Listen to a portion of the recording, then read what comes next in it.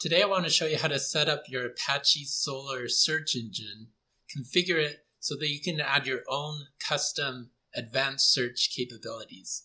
Stuff like full text search and auto suggest and language customization, dictionaries, and so much more. There's a lot of power behind Solr that powers a lot of cool site searches around the world.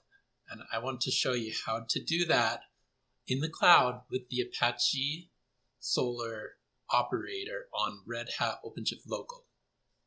Let's get started. I'll show you my Red Hat OpenShift Local environment. In the terminal, I type crc start. And this shows me the URL to my console. So I can plug that in here. And in a previous video, we set up Apache Solr. So we are going to pause the configuration of Solr in ArgoCD. ArgoCD manages the GitOps, and any changes you make to the Solr configs, it'll be immediately reverted back to the way it's supposed to be, because that's what ArgoCD does. So I'm going to go to the networking routes for ArgoCD namespace, and this shows me my ArgoCD server. Also, I want to go back to the route for Apache Solr and pull that up too, so you can see here that in our Zookeeper cloud configs, we have one default config set. We're going to add a new one called computate that I've used for many years that I love. So we need to configure ArgoCD so that it stops managing the Solr operator and Apache Solr. So what I do is I go to Solr operator, I go to this info button, and at the bottom, I disable autosync. Okay. Next, we go to the Solr application. Do the same thing, click on the info button and disable autosync. Now we need to also go to workloads, deployments in the Solr namespace.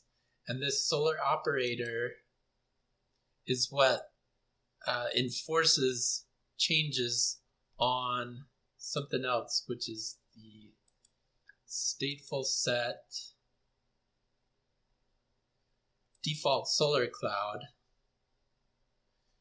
because for a brief moment we are going to configure a new volume mount that'll mount our computate config set temporarily so that we can upload it to Zookeeper in the pod. So what we do is go to the Solr operator deployment, we scale down the pod so that it won't make any changes to our stateful set and revert it back. Now we can go into the YAML of the stateful set and in spec template spec containers volume mounts, we will add a volume mount here with the name of computate configset and a mount path of /opt/server/solr/configsets/computate/conf. Now, where did this come from?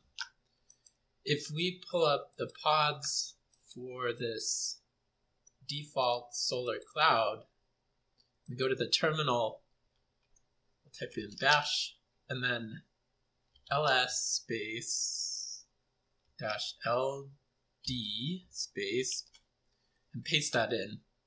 It says no such file or directory. But if we take off computate/conf, you'll see that there is a directory for configsets, and it contains a default config set that we used earlier and a sample tech products configs. We want a new one called computate in there. And we already created the config set for that. So we will continue editing this. We have the mount path.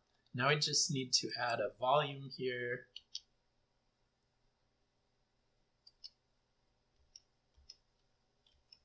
With the name of computate-configset config map default mode 440 and name computate-configset, and that should do it. So I save this stateful set and reload, make sure that it didn't get reverted. It's still there. There's our volume and our volume mount here. So that's good. Now this pod didn't delete because it's a stateful set. We will delete the pod and then it'll come right back. But this time, if you look down here, you'll see that we do have our computate config set. Cool. And if I go to the terminal and I do ls and paste that in, that's all the configs we needed right there. So this is exciting. We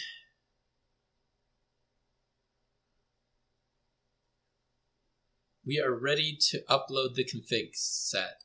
And it's actually really easy to do because I've automated it with Ansible.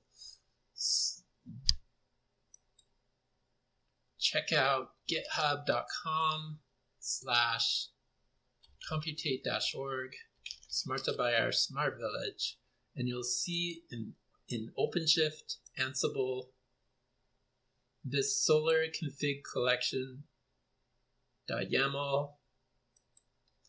So I cd into .home/.local src smarta by our smart village and run Ansible playbook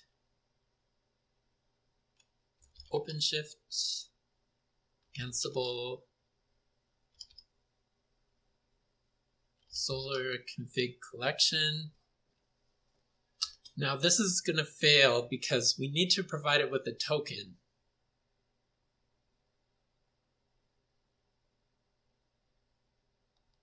And so it actually gave us an error here. Missing variables Red Hat OpenShift host and Red Hat OpenShift token. Find the login command to OpenShift and set these variables. So really all we need is the token one, because the other one is the default. So we put that in, we go to our OpenShift environment, we grab a new token for kubeadmin. Here's the token.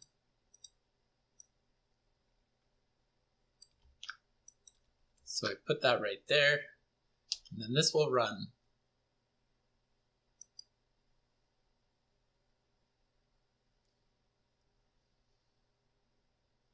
Now let's make sure this looks good.